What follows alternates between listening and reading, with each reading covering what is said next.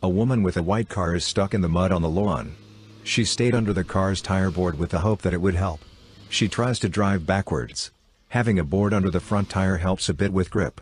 The problem is that both the front and rear tires are stuck in the mud. The woman gets out of the car to assess the situation. The woman will now try to keep the board under the rear tire of the car. The only problem is that the board was misplaced. The board had to be placed in front of the rear tire. This position of the board will not help. The woman didn't think about it. She will repeatedly try to ride backwards. It would be better if there were two boards.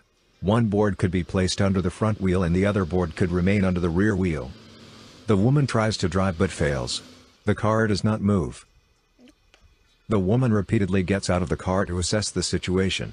The woman realizes that the board was placed incorrectly. The board is moved behind the rear tire of the car. This way we'll have a better chance of getting out of the mud. Now the woman will try to drive back. Now it will definitely be possible to get out of the mud. Such experiences remain a memory, and make the experience so that other times will be easier.